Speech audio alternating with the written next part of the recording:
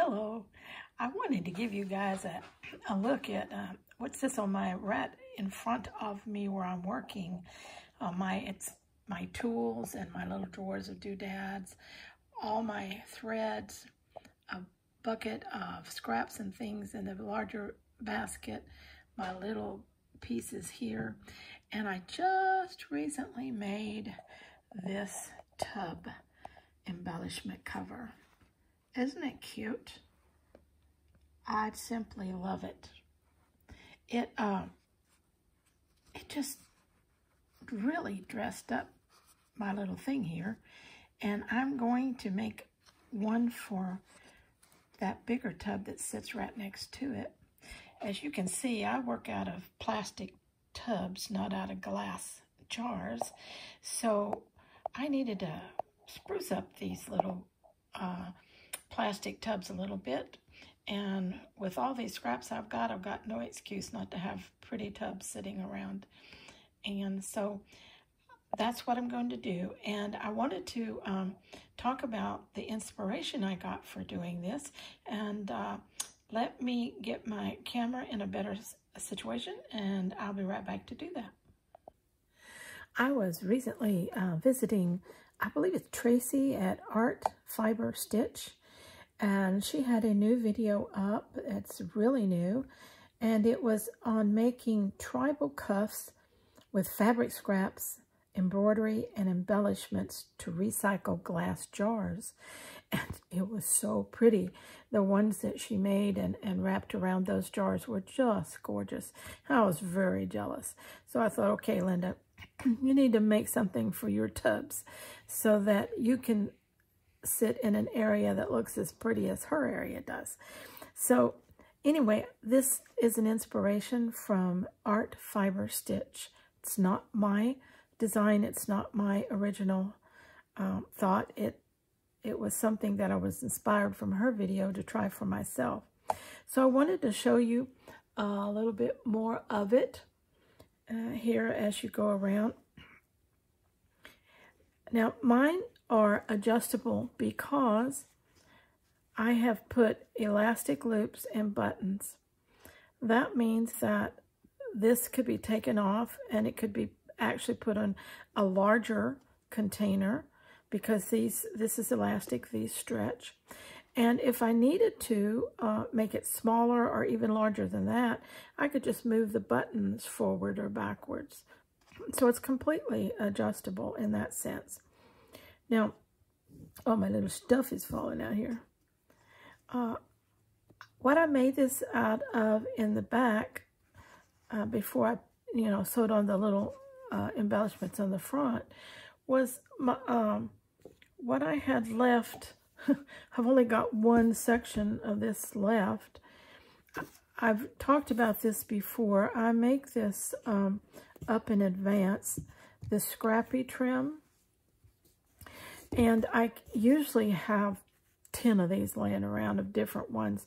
I'm down to my last one. So you can see I've been using a lot of it lately. But I had 3 sections, pretty good sections. And so what I did was I took these 3 sections, here's one, and here's one, and I sewed them together.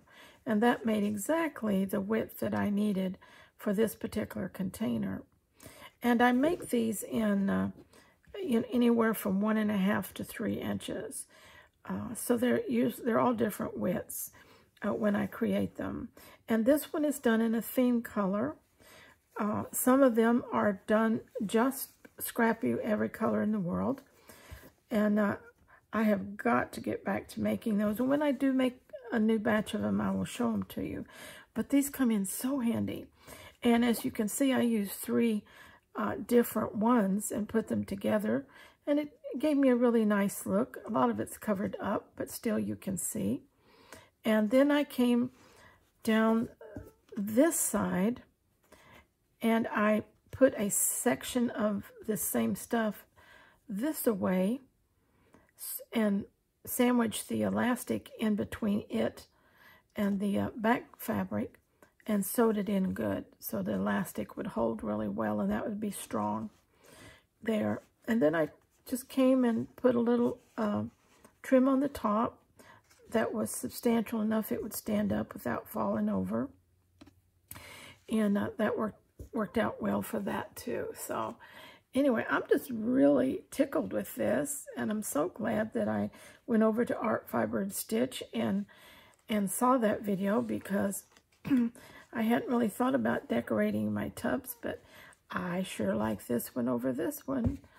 So this one's going to be up next, and then I have several more. I believe this is a Walmart yogurt tub. It's what this one is. But I like the plastic. They're bigger than the jars, and they are easier for me to get in and out of like that. And also I can't break them. So I'm going to be using tubs, plastic tubs that I'm covering in mine. Okay, that's my little recognition of another artisan on YouTube. All of her stuff is just really wonderful. But I just happened to catch this very new video of hers, and it really, really interested me. And so I just had to stop everything and try to make one of these of my own. And I'm sure glad I did, because I really like it. Get my little, I can't do without my little confetti here, you know. And I've got scraps everywhere now. So grab me some buttons and some scraps and just make some. And I will link her video in the description area so you can go straight to it.